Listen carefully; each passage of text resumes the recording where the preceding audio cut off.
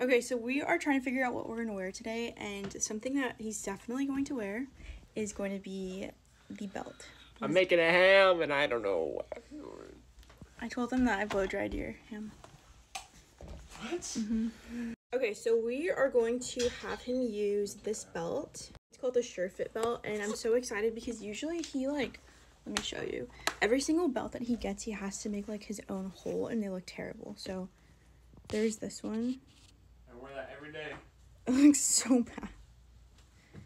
But I wear it every day. Drill my own holes because it never fit me. yeah, he has a pretty small waist. But this one is really cool. It's genuine leather and it's reversible. But the best thing about it is that it fits like any waist mostly. And that's gonna be so nice for him because he's gonna need it. So let's figure out what we're gonna wear today. Okay, so something that I think is gonna be really nice is this for him. We're just gonna have to, I just realized it's very wrinkly, so we're gonna have to steam it. Okay, and then the other option that he has is this brown sweater that he got from Gap, which is really nice. I think maybe the brown sweater he should wear jeans, and if he wears the, like the other tan one, he should wear like darker colors. I think that'd look nice, but either way, the belt is gonna look so good. Okay, so I'm just gonna unbox it now. There's instructions on how to make it fit like your body. So let's figure that out first.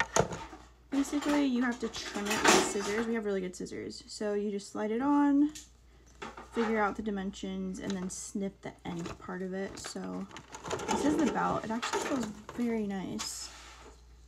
It's gonna look good. So whether or not he chooses like the tan or the brown, he can reverse it towards the end, and you just have to like puncture it in. So I'm gonna close this part.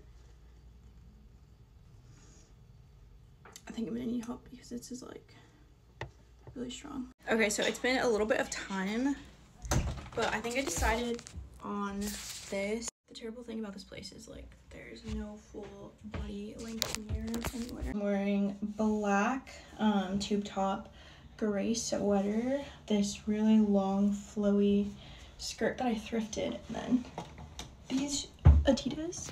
Okay, I changed like a 5th time, I think.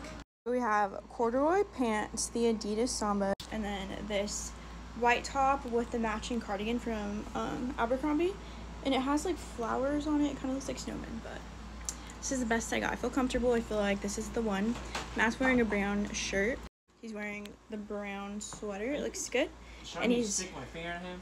Stressing out about his ham because he's never made one before, and I haven't either. So stress. Yeah, he's gonna put on his jeans, and then he's gonna put on the new belt.